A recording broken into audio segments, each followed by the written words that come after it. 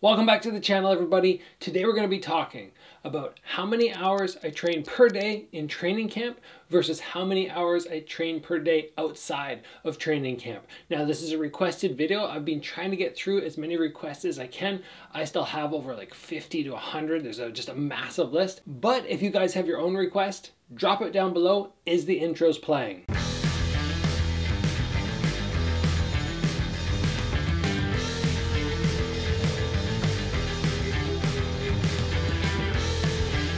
All right, so we are talking about training hours per day. Now, something I want to mention before we get into the episode is an announcement that I made yesterday. Starting in March, I'm going to be doing a follow-along workout every day, but these are impromptu workouts. So we're talking about volume of training, hours of training per day. It's fantastic to get 2, 3, 4 hours per day, but not everybody has time for that. And realistically, not everybody every day has time to get 2 workouts in. But if you're getting your normal workout and you want something else, we're going to be doing impromptu workouts. That's what I call them, short little workouts every day through March. If this is a challenge you guys are excited about, make sure you give the video a like. I will have more information on that coming very soon. And let's start off and let's talk about how many hours a day I train, what my training schedule looks like when I'm outside of training camp. So for myself, one of the things I realized years ago is when I'm outside of training camp, I do need to give my body a break,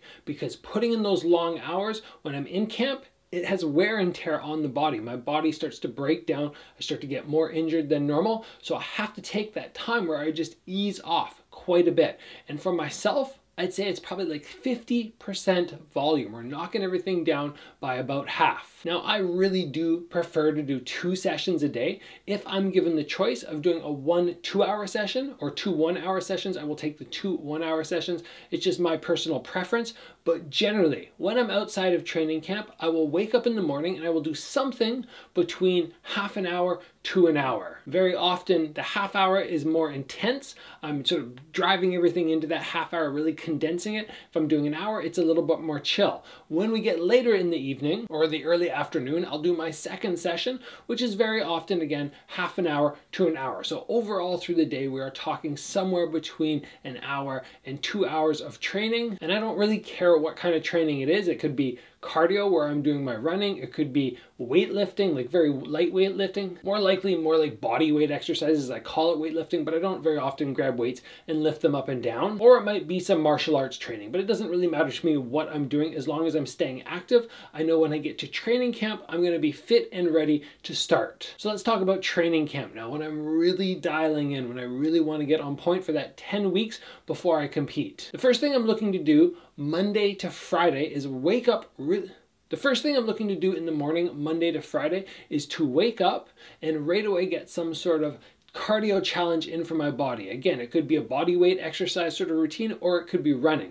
But that is generally when I get my cardio in. No martial arts involved, just getting in shape. When you're in Thailand or other spots in the world, they'll do 2 training sessions per day, and both of them are related to martial arts. I've tried that before, but I found I get a little bit worn down doing that, and I am better off not doing a run and then martial arts, and then a second session where I do a run in martial arts. I do all my running in one session, and then all my martial arts in the second session. So once I've got that first session done where I'm just focusing on my cardio, my conditioning, then I move into my second session, which is going to be focusing on my striking. In that session, we're looking somewhere at a time frame of as low as an hour up to 2 hours. I very rarely will go beyond 2 hours, and I very rarely will be under the hour mark for a training session. It's really all dependent on how I'm feeling, how my body's doing, and how hard I push. Again, 2 hours is a long time to go crazy hard. So if I go ridiculously hard, I find I can condense that down to an hour and 20 minutes. If the session is all about me, that means somebody's holding pads for me, somebody's holding the bag in place, somebody's doing drilling. There's nothing in the session that is not focused on me. I'm not doing anything else for anyone. Basically a personal training session just for me. And I will utilize those, and I utilize that schedule.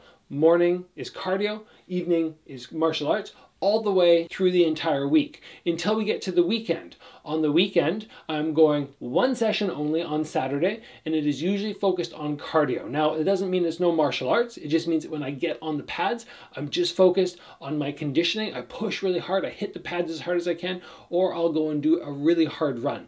But on Saturdays, we're generally looking for 45 minutes to an hour, and that's it. And then I take all of Sunday off, and I have a nice recovery buffer time until we get back to Monday when it's time to train hard again. And that's really all I wanted to take you guys through today. I've talked on the channel about how often I train, but it's kind of just sprinkled here and there in episodes. I've never done a full episode, and I was having many requests asking about my training schedule and the hours I put in. And to sum it up, if you made it to the end of the video, hopefully you did, you're here, congratulations, you want all the information.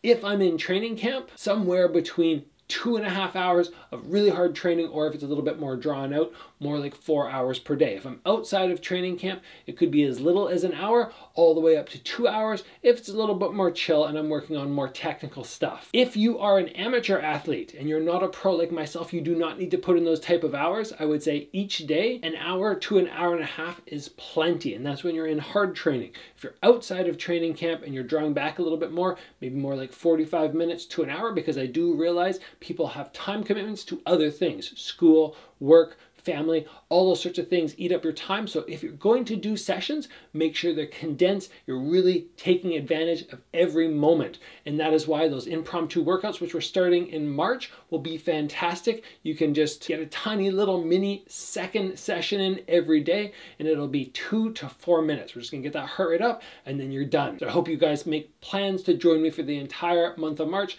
doing these impromptu workouts. Guys, if you enjoyed the episode, please give it a like. If you haven't already, join the channel, get subscribed, train hard, guys, and I'll see you back here soon for another video.